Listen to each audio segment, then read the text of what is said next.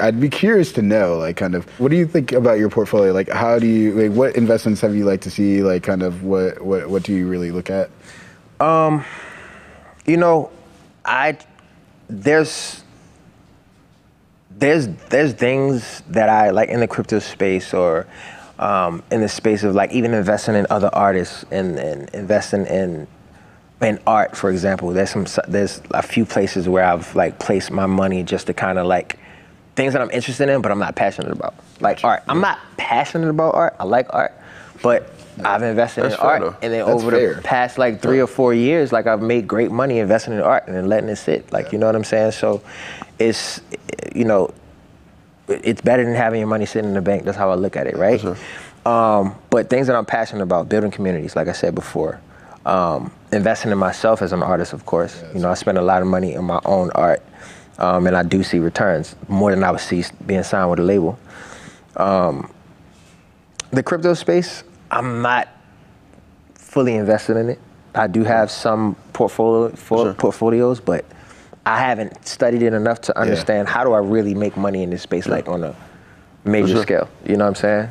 So, yeah. No, I mean, I think that authenticity is key, right? So you talked about the art space, and you said, you know, I'm not super passionate, but I have been able to partner with people that have given me a crash course. I got some art here. It worked out for me. Crypto space, like I'm dabbling in it, but you know, like it's not something that I'm super well versed in. Like all that stuff, when we're talking about the education process, especially for people that are like us, I think sometimes, you know, we're not vulnerable enough, and I know that's sometimes a buzzword, but to say like, hey, like, you know, I'm in this, but I don't really know, I partner with this person. But like, so for example, like how does one, when it's a new space, when you first got into it, for example, you may have this person you trust his opinion, but how do you know, without taking the risk on your own, if their opinions are valuable? $1 million question. How do you make money before you before you deploy your capital?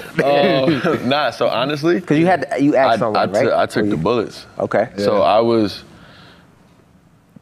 This is a little anecdote that like when I used to look at markets as a kid. And not saying that I like analyzed them and broke them down or anything like that, but I would be like, okay, the bond market was created in what year, the stock market in what year, like, you know, things like that. And I'd be like, why can't I be a part of something that is, you know, new, like the .com boom, all that stuff, like, because I was like, you know, even if I make it to the NBA and make $100 million or whatever, that 10% or 8% that I'm supposed to get in the stock market, it'll keep me going, but it's not going to take me to Rockefeller status, right? So I wanted to be a part of something that was the vanguard or something new. So when this came up, and I had only put in like Vegas gambling money, it wasn't nothing crazy. I rode the crash up, wrote it down. I took the lumps, I invested in BS. Obviously had predominantly a lot of Bitcoin, but I listened to podcasts or podcasts. Like I would be on the team plane, listening to podcasts while I was watching game film. You know what I'm saying? Sometimes I'd fall asleep, podcast still running. And so for me, it was just diving in 2 feet, getting as well versed as possible. And then what happened was, as I started to talk about it, and this is before I had a ton of money in it, right? Like, as I started to talk about it, you just end up organically meeting some of those people. Because they say, wait, hold on, you're an NBA player talking about Bitcoin? What's going on? And then I'll come to them and tell them, like, look, I only got in this space 2 months ago. Like, but I've learned X, Y, Z, can you tell me more? And then they give you a little bit of advice. And then you get to the next conversation. I've been in the space now for 6 months. And I've learned about Bitcoin and Ethereum. What do you have to tell me? And then you keep going, you make those connections, and now, you know, we've been blessed to know like some of the biggest in the space, like Roham, who's the leader of Dapper Labs and stuff like that. So the people that you say are biggest in the space, are these people who have been in since inception, like since there was a toddler? Or these people who are coming in later? Like because So some of them have like been in since the beginning, like 2012. 2012 and stuff like that. And you know, the owner of FTX, who just raised $900 million at an $18 billion valuation, like people like that who are doing astronomical numbers and phenomenal things.